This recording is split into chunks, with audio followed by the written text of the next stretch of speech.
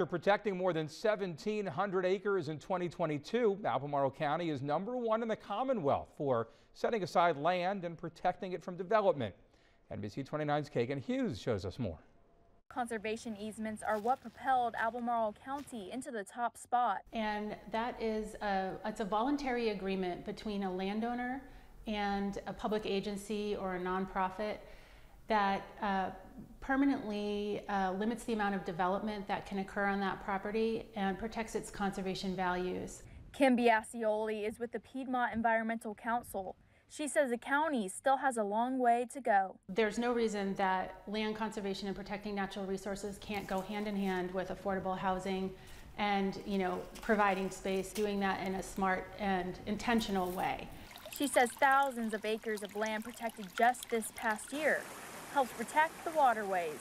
Protecting our water resources. So to date, we have over 480 miles of streams protected. And that's water that flows into our reservoirs that we all use. So a tremendous amount of public benefit. In Albemarle County, Kagan Hughes, NBC 29 News.